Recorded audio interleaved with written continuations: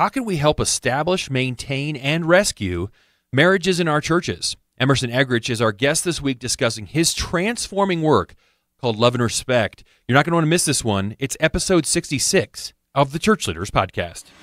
Welcome to the Church Leaders Podcast, where we're helping you lead better every day.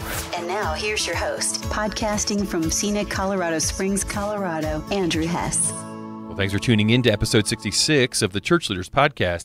I'm Andrew Hess, your host, and this week we're talking with Emerson Eggerichs. Emerson and his wife Sarah travel the country conducting Love and Respect marriage conferences based on the best-selling book, Love and Respect. Emerson was a pastor for almost 20 years, and it was through his counseling ministry working with couples in crisis that he began to develop this idea of love and respect that has helped countless couples along the way. This is a conversation that will help you not only as you look to help couples in your own church, but also it'll help give you tools that will strengthen your own marriage. And now, here's our conversation with Emerson Eggerichs. Well, Dr. Eggerichs, it is such a blessing to have you as our guest on the Church Leaders Podcast. Thank you, Andrew. I've been looking forward to it. I have as well. Dr. Eggerichs, you are very well known for your popular book, Love and Respect. Take us back to when you first started dreaming about this book. What was it that kind of led you to serve so many couples in this way? Well, actually, I pastored for nearly 20 years in East Lansing, college town. The philosophy ministry I came in under was I was to study the Bible 30 hours a week for the teaching ministry there. And I discovered something in Ephesians 5:33 that really kind of took my breath away because I hadn't paid attention to it. And there we read, God commands the husband to love his wife and the wife to respect her husband. And this would have been in 1997, 1998, and I realized the idea of respecting a man was not particularly popular, and women say, I don't feel any respect for him. It'd be hypocritical for me to show respect when I don't feel it. I'm not going to be a hypocrite. He's not superior to me. He's not inferior to me. He hasn't earned it. He doesn't deserve it. I'm not going to give him license to do what he wants. I'm not going to lose a sense of self and identity and set the feminist movement back. I'm not moving back into male patriarchy and fearing male dominance. I'm not going to subject myself to emotional abuse. I'm not going to come in with pom-poms and just worship him. But other than these things, Dr. Emerson, I'm really open to hearing what you have to say about this. And that was kind of the mantra that I began to hear from women. They were not mean-spirited, but the idea of respecting a man gagged them. And so I realized we had a huge disconnect between what the Scripture was saying and what the culture was saying. And then I realized, though, that there was an innocent mistake many couples were making, that when a wife feels unloved, she tends to react in a way that feels disrespectful to her husband. And when a husband feels disrespected, he ends up reacting in a way that feels unloving to his wife. And that's when I had the illumination about what I call the crazy cycle. Without love, she reacts without respect. And without respect, he reacts without love. And then without love, she reacts, and this baby starts to spin. So it really wasn't my goal to launch a marriage ministry, but instead to rightly divide the word of truth for my own self, my own ministry. And one thing led to another, and now we are where we're at. And it's been very, very exciting to see the response to this simple message. Mm-hmm. And tell us about that. As you kind of launched out and began to write the book, and I know you do a lot of teaching and marriage seminars, what has been the response? Like, how have couples responded to kind of putting some of these pieces together? Well, those who are listening, if they've never heard the crazy cycle until just now, I'm sure they went, wow, that's us. And we all need love and respect equally. But generally, men do not lack assurance of a wife's love. Women love to love. You have to wound a woman at the level of intimacy to get her to stop loving. So during conflict, men feel disrespected. They don't feel unloved. And though women need respect, if a husband continues to react in a way that feels disrespectful to her, she'll say, how can you treat me disrespectfully and say you love me? Women tend to be a little bit more insecure about the husband's love. She wonders, does he love me as much as I love him? These are the general broad strokes. So the true need for love and respect is equal, but the felt need is love and respect based on the genders that I've just suggested. And that crazy cycle then seems to echo the experience of everybody, and they sit in our conferences and otherwhere and they go, wow. I mean, they have kind of what we call that aha moment. The light bulb comes on. And one of the things that's so encouraging is that we're all in the same boat, and that gives us, I think, hope. And particularly because as we seek to help couples, who are derailed for any number of reasons, whether it's adultery or all the list of things that we could put down on a piece of paper, it doesn't start there. I always say when Sarah and I married in 1973, I didn't say, I hate you and you hate me, so let's get married. It doesn't go down that way. So how do couples go from there to, wanting to end the relationship? I say it this way. There's a simple misunderstanding. There's a misunderstanding. They get on that crazy cycle, and they're misunderstanding each other. You see, she's crying out for love, but he thinks she's trying to be disrespectful. And he's crying out for respect, and she thinks he's intending to be unloving. And so we don't decode. And so one of the light bulb moments is for couples to realize, he's right, I'm not trying to be disrespectful. Well, no, I'm not trying to be unloving. And if they're willing to go there, even though there have been some very difficult, even immoral behaviors, we're finding healing. And how do couples do that where, I would think that like that light bulb comes on, but then there's probably that next question of, okay, how do I begin to show love or show respect where I've been wounded and that doesn't just naturally flow out of my heart? Well, sometimes I don't start there. I start with the idea of decoding the goodwill in your spouse. It's one thing to be more loving, to be more respectful, which we all agree we ought to be. But I think it begins by me trying to figure out, is Sarah really trying to, my wife's name is Sarah, is she really trying to be disrespectful? Or is she reacting this way because she's feeling unloved? And it's not her intent. She doesn't have ill will. Some of us think we married Hitler's distant cousin because we get on that crazy cycle and we take up offense. And the problem is that each of us are defensively reacting due to our own insecurities at some level, but it feels so offensive. For instance, 85% of those who stonewall and withdraw is the husband. University of Washington studied 2,000 couples for 20 years, and 85% of those who stonewall and withdraw is the man. That's not a stereotypic comment. That's a pattern that's predictable. But the women were asked, what do you feel when he does that? And this was the word they used, an act of hostility. It feels like an act of hostility. It feels like he hates me. In other words, she feels unloved. But we know the documentation, the man's heartbeat during those conflicted moments gets up to 99 beats per minute. He's in warrior mode. They monitored him. He looks calm. He looks stoic. She looks like she's out of control, the drama queen, but she's not. Her heartbeats were normal, whereas his were going through the roof. So he, as an honorable man, and this is my research, as an act of honor, he has to withdraw to prevent this thing from escalating. So it raises the question, is it an act of hostility or is it an act of honor? It depends on whether you videotape in pink or blue. If a wife can realize and decode that he's not trying to be hateful, he's not trying to be hostile, he's not trying to be unloving. And I often say to a wife, did you say or do something prior to that felt disrespectful to him? And almost every wife who has a photographic memory will say yes, but he should know I didn't mean it. On the other side of the equation, the research points out that women criticize and complain. That's what they do. Apart from political correctness in the home with their husband, criticize, complain, criticize, complain.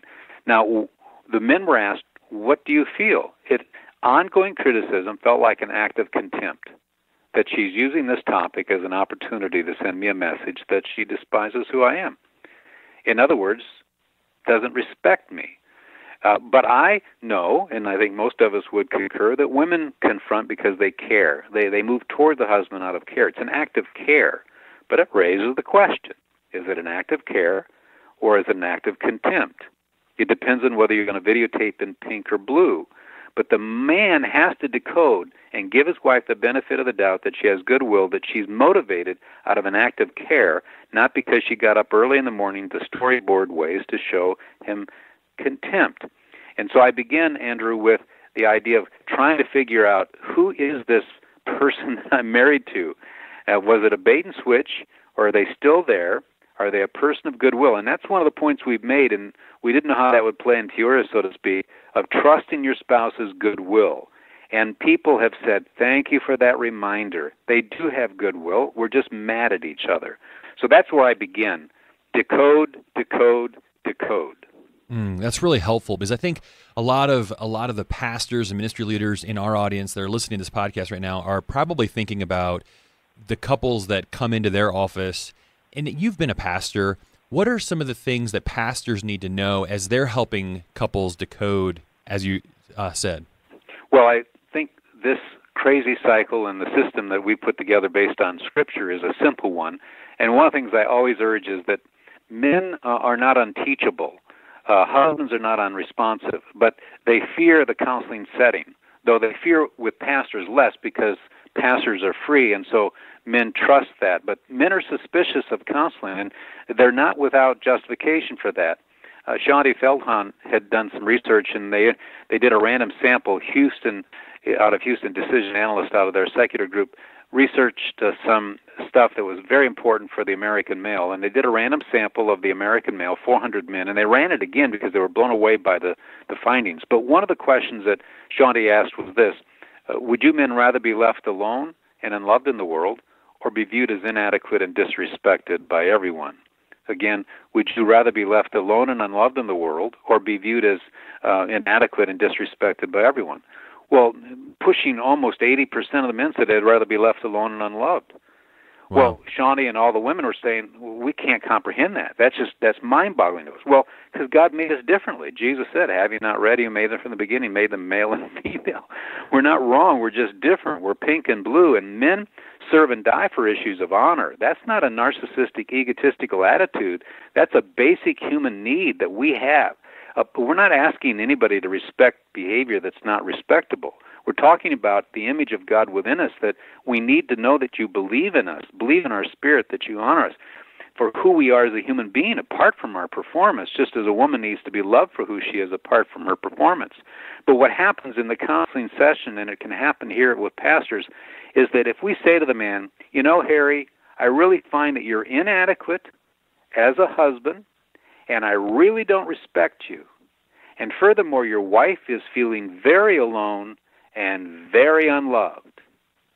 Well, Harry's not coming back again. And then we have the audacity to say he's unteachable. But that's comparable to saying to Mary, hey, Mary, you know, we don't do things politically correct here. Your husband is feeling very inadequate and very disrespected, and therefore we're going to tell him to leave you alone and not love you. Well, we would say every woman in the world would be up in arms. But we don't bat an eye, Andrew, of being able to say to a man, you're inadequate and we don't respect you because your wife is feeling unloved and alone. We wouldn't even hesitate in doing that. And the problem we're up against is men don't cry. They get angry and they withdraw and they stonewall, so they just don't come back. And then we claim that they're arrogant, egotistical, unteachable, and because they don't put a voice and vocabulary to it, because they don't go on a talk show and cry, then there is this silence that's there, and we have not interpreted what's going on in the male soul. So one of the things I say to pastors and professional counselors is make sure that you do not send a message to that husband that you find him inadequate as a human being and don't respect him as a human being, because you're going to lose his heart. God did not design him to hear that message. That doesn't mean you can't say that what he did was inadequate, that what he did wasn't respectable. He'll probably agree with you. But the important thing is to understand how to deal with a husband and wife who show up in our office and make it male-friendly. The women will show up because they want that emotional support, and they want the third party to speak into their husband's life, particularly if he's a male. She'll show up because she wants that. She has a felt need for that. But he does not have a felt need to be shamed. And so that would be the first thing I would say. And then secondly, it's a simple concept. Go over the crazy cycle and ask him if it makes sense. And from that point on, you're going to probably have the man very engaged because, one, he doesn't feel ashamed, and also he doesn't feel overwhelmed by the complexity. Women are in tune with the nuances. Men are pretty straightforward on some of this. And when you give them a simple little thing like the crazy cycle and say, gentlemen, if you just kind of hear me on this point, everything's going to be okay in your marriage, and reassure them. That's really good. And I think that I love that it's decoding more than what you can do. Are there practical things that a pastor can tell a wife or a husband, like, here are some proactive things that you can do as you are also decoding? Mm-hmm.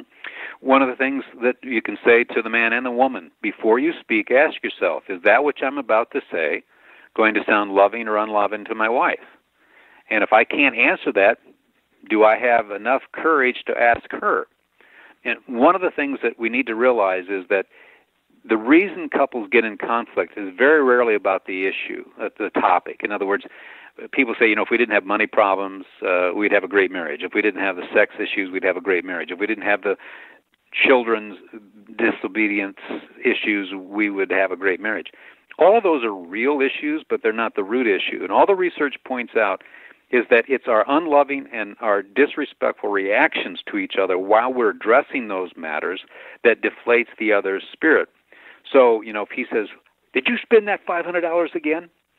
and then she shuts down and walks off because she's deflated, he thinks, if we didn't have these money problems, we'd have a great marriage. No. It's your unloving reaction that deflates her. Or, he says to her, "Can we be sexually intimate tonight?" "Is that all you ever think about, you animal, you beast? Sex, sex, sex." And he shuts down and walks off. And then she said, "We didn't have these sex issues. We'd have a great marriage." No.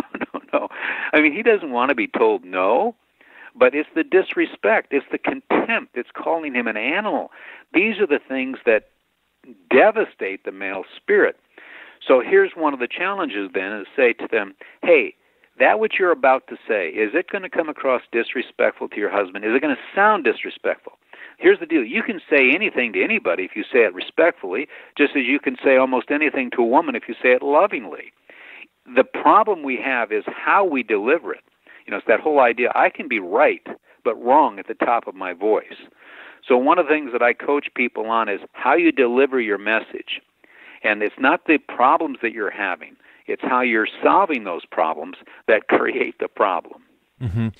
I'm sure that a lot of pastors, they face, sometimes you have a couple in your office and it's like they're dealing with some communication issues or challenges, but then there's some times where there's been huge sins or big, real big things where somebody's felt very unloved or very disrespected.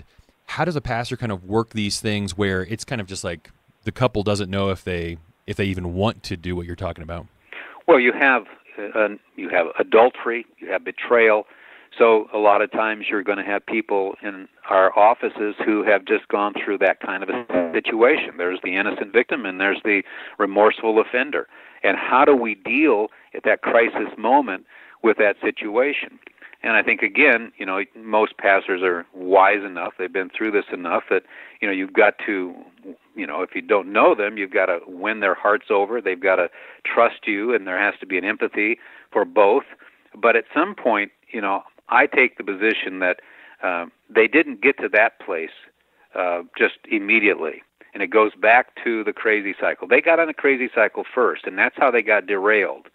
And one of my goals always is to get them back on the rails by understanding the dynamics of love and respect.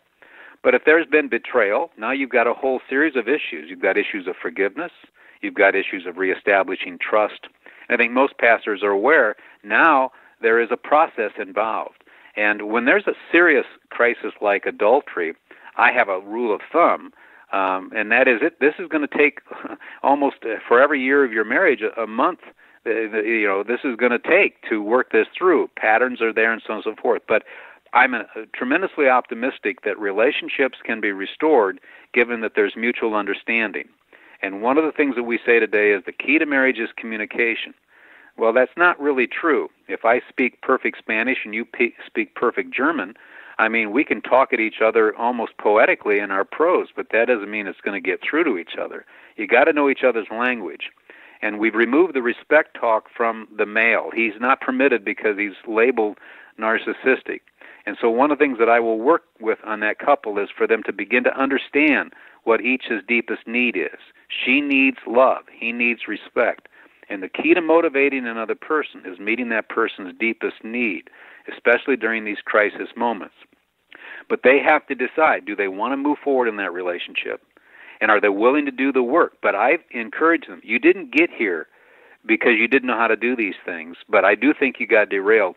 So I give them hope and take them back, and I let them know that they can come through this because thousands of couples have through what we've done.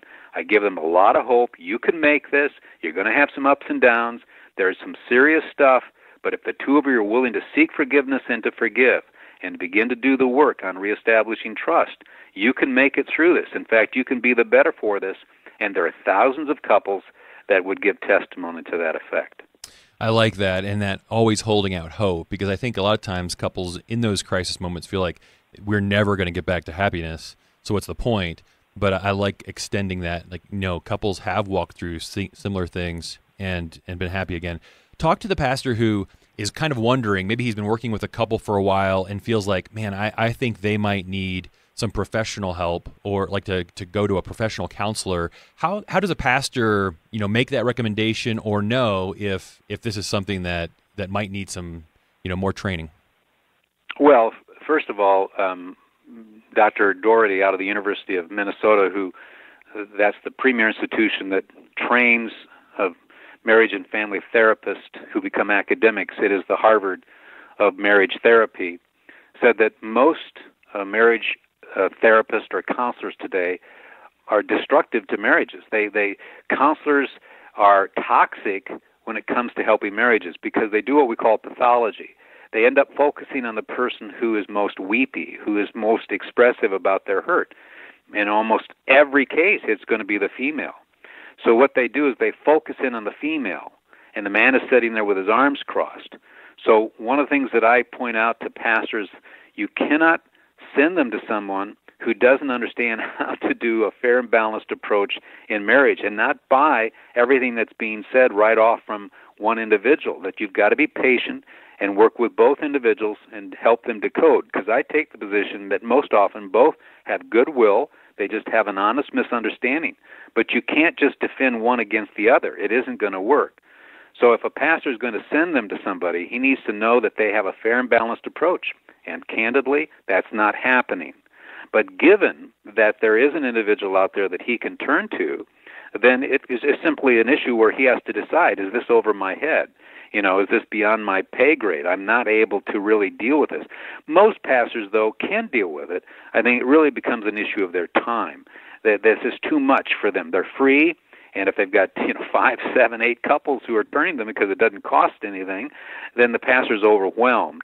I believe, and I have a great deal of confidence, that pastors can do the job. It's really an issue of time management, and that's really the issue. And I think we need to exalt pastors more and honor them more. I think the real challenge to many pastors, though, Andrew, is their own marriage is struggling, and they're feeling like hypocrites. And many who have been listening to this are realizing, my wife and I are in the crazy cycle, and it's a secret.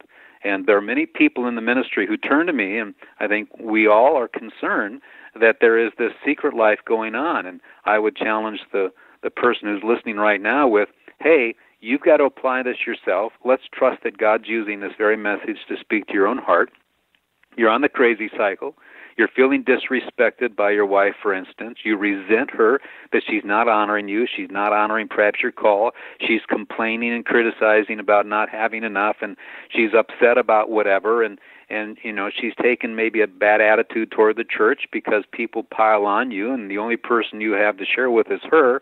So she has a truncated view of what's going on, and she's now harboring resentment about the mistreatment that's coming to you, and you feel caught. You don't have anybody you can turn to, and the person you do turn to is no longer as supportive, and so you're quiet, and guess what? You're an accident about waiting to happen, whether it's coping through an affair or pornography, or, we just know a well-known pastor in America who was drinking, over-consuming, and his board warned him several times, and he could not stop. He's an alcoholic, an addiction. And so we need to take this as a wake-up call and believe that the Lord is graciously whispering, you know what, this is a wake-up call. I need you to do what you need to do in this marriage.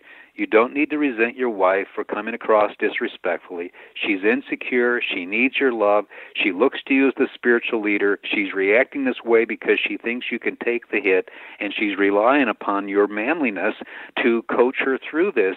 And it's not fair to you, but that's the challenge that's being extended to you. And what's amazing to me is that many men who are listening to this would die for Jesus Christ in a heartbeat, but you can't take the hit that your wife is bringing to you without pouting, without getting angry, without just doing whatever you do. And my word to you is you're bigger than that, and I'm going to ask you to take the hit, be the spiritual leader. If you can die for Jesus Christ tomorrow, you can certainly deal with this situation with your wife. You're on the crazy cycle. She's not mean-spirited, nor are you, but there's an honest misunderstanding. That's so helpful, and I'm really glad that you took the time to address our audience directly. For the pastor that feels like, man, when this type of stuff happens, it has to be kept a secret, like there's nobody in my church that I can talk to about this, what counsel would you give to a pastor who feels like, man, I just have nobody to talk to, and I don't want to share, I don't want to kind of air out my dirty laundry publicly? Well, we all know Corinthians, where Paul says, "Is there not a wise man among you?" And he was talking there about the Christians going before the secular courts and having the judges settle issues that the believers should have, settled among themselves. But I love that question. Is there not a wise? It's a rhetorical question. In every congregation, there is one couple. There's one couple that are godly, that are wise, that are humble, that are confidential, that are not gossips, and who would love to serve their pastor by hearing their hearts.